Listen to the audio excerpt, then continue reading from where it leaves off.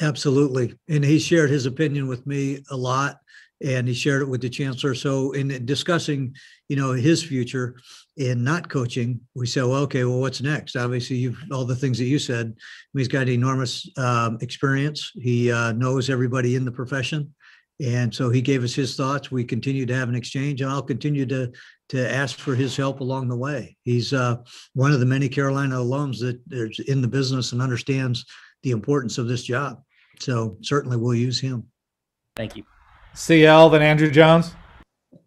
Bubba, how important do you feel prior head coaching experience will be in this decision? Is this something where that is a requirement, a prerequisite for it, or is there some leeway to maybe take a chance or think outside the box? It is important. I've always said that my preference is I'd like to hire people that have done it before, head coaches, but it's not a requirement. There's a lot of different attributes that people bring to the table that need to be considered for it. And, if there's a perfect person out there, I'd like to find them, but there's going to be pros and cons of every person out there, whether they have a Carolina connection or not, have been a head coach or not, whether they played in the NBA or not, whether they've coached in the NBA or not. There's a lot of different qualifications for a job. And as I mentioned, it's the time, it's the circumstance, it's the right person at the right time. Roy talked about being the right man for the job. And I do think there are periods of time where certain attributes are going to outweigh another, but we'll consider all of them. Andrew Jones, then Brendan. Hey, Bubba, Roy mentioned today that on Sunday you tried talking him out of it. So you've known about this for several days. Have you already begun the process of reaching out to some people, or were you waiting until after the announcement became public? And if so, how many people have you contacted? Great question. No, and I, typically I would like to reach people, but Roy wanted to wait and tell the team first, tell his staff, and hold the press conference. So I didn't think it was appropriate to tell anybody. I didn't tell my wife until yesterday, and she's not home, but I flew home from Indianapolis yesterday. In fact, I called my assistant and said, I need a flight home on Wednesday, but I can't tell you why.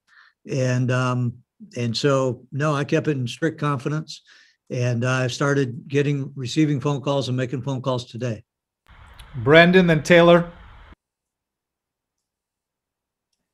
Hey, Bubba, thanks for taking the time to do this. Sort of an additional link onto that last question, but coaches and sometimes athletic directors talk about having a so-and-so list of potential names, just in case something ever happened with somebody. Just wondering, did you have that list? Is that something that you and Coach Williams, before he expressed his recommendation, is that something that you had previously thought about or had started working on at any point? I'm not one that keeps a written list, but I'm much like you guys. It's a very public business. We all know who the best coaches are in college basketball. We know the best coaches in the NBA. If I could pull Genie out of a bottle and say, hey, look at this, John Wooden's come back to life and he's going to be our head coach. It's a pretty narrow set of people when you say you've got the best job in college sports. You guys, you know who everyone would have in mind. I'm not going to try to trick anybody and say there's this sleeper out there. That's the reality of the business that we're in. And so, of course, I paid attention. I actually paid attention a lot more probably when I was at Tulsa and Ball State, because we turned over coaches all the time. Coaches don't turn over at Carolina. So you get plenty of time to think about it. You got a lot of time to think and less time to act. So I better start acting pretty quickly here. Taylor, then Greg Barnes. Hey, Bubba, with how important the Carolina basketball family is to the program, how is this coaching staff, how is this coaching search going to be different than potentially anything you've ever been a part of? Well, as I said, this is the most iconic basketball program in the country, and I'm involved in making the decision on who's going to be the next head coach. And the history and tradition and legacy is really important. Winning is important. And we're facing a different environment moving forward between some of the things that were mentioned today with the transfer portal being wide open, over 1,200 people in it right now, name, image, and likeness coming down the path. It's going to be a very different environment. in coaching, recruiting, and retaining students to play on the team. And we're committed to being good. And we have to find the right leader that. Goodman. Hey, Bubba, along those lines, you've got a lot of fans who want somebody strictly from the Carolina family. And I know there's also the case to be made for people who appreciate the Carolina program and what it stands for without having direct ties. Do you have a requirement in terms of what you're looking for with their knowledge and understanding of what Carolina basketball is? No, I don't. It's the same way with head coaching experience, Carol. A pretty rare territory for an athletic director to do. So honestly, appreciate the candor.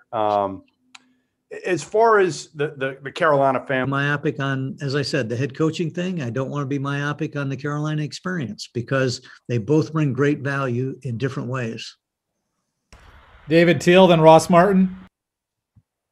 Bubba, Roy mentioned during his. Well, the number one thing for me is integrity. I mean, a lot of different issues, and your reputation gets so damaged so quickly, and we have to have somebody that has impeccable integrity, somebody that really values the student experience, the educational experience of what we do. We've got great debational experience, and I know that a lot of people laugh at that, but I firmly believe in. I firmly believe in the broad-based programming, and to me, all of that ties together. And, we started the Complete Carolina program. Yeah, we want one and done player to be able to have the one and done guys come back and finish their degrees. And so the standards are going to change. The use of agents are going to change, but we want kids that are going to want. Well, I tell you one thing that I've learned that any good athletic department has great coaches, and we better get a great coach because this is our premier program. And so it really is a coach-driven program, and we have to find the guy that can lead us. And Mac had a relationship with North Carolina. Now think the world of him because he's such a good communicator, and he provides things that are needed and necessary, and they feel good about the effort it takes to be successful because they know that he really cares about them. And same is true with Roy. There's not a single person for them and for their health, their safety, their well-being. He is totally committed to the person. So that's a thing that I think is the hallmark of our great coaches, whether it's our soccer coaches, lacrosse coaches. They're outstanding individuals that really care about the person. And I think, again, that's what we're going to try to find.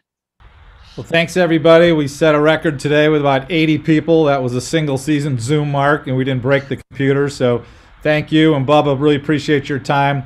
Thanks, everybody. Y'all have a good night. Thanks, Steve. Thanks, Bubba. Thank you, Steve. Thank you, Bubba. Thank you. Thank you all.